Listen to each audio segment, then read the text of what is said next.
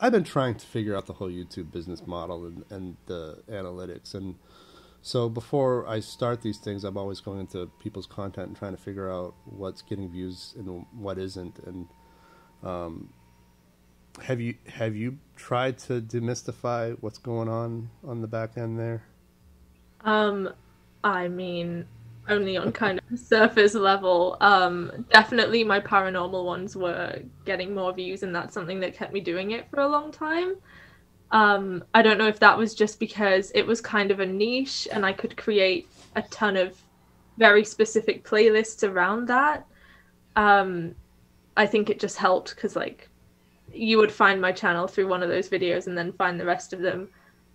Whereas the other more general ones are kind of everywhere. So they're definitely not working as well for me, but I'm trying to do this for fun and not for like success. So I try not to focus too much on like, you know, where is this video in my last 10, you know, that awful ranking thing they have on the front page. Yeah.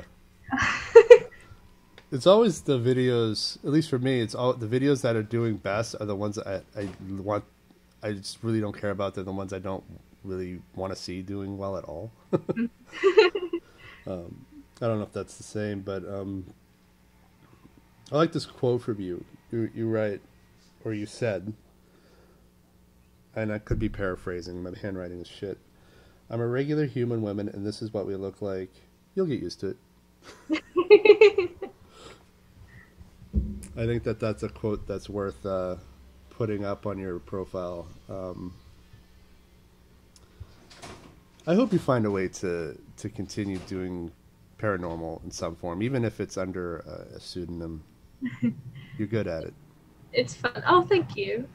Yeah, I think I definitely would. I would just take a different approach and maybe emphasize it being for entertainment and stuff in the videos instead of being so like, oh my god, this is real, crazy, you know.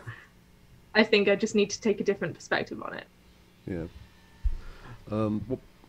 Why do you think your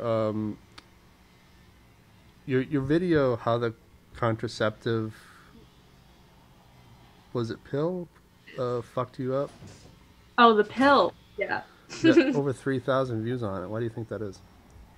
Because the contraceptive patches video has a lot of views, and I think that's just, again, because it was a niche. It wasn't, a lot of people don't know contraceptive patches exist, so that was just like good algorithm wise, and then people will find the other videos I do about contraception and stuff from that.